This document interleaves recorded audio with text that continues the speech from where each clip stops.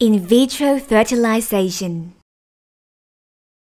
IVF is the process of removing eggs from ovaries, fertilizing them with sperms in the laboratory, and then replacing the embryo egg back into the uterus. First, doctors would insert an ultrasound probe into the vagina to observe the follicles. When they are mature enough, eggs will be removed with a special egg retrieval needle. The retrieved oocytes are identified under the microscope. The eggs will be placed in a suitable culture medium immediately. After the egg retrieval, eggs will be individually placed in small drops of fresh culture medium in a new culture dish. The eggs are placed for a few hours. Then, sperms will be injected into drops of culture medium containing eggs.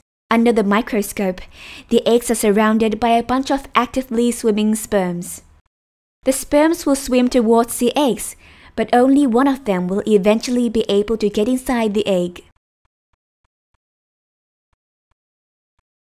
About 17 hours later, the pronuclei of the sperm and egg will appear and later fuse together to form a zygote. After another 24 hours, the zygote will divide into a full cell.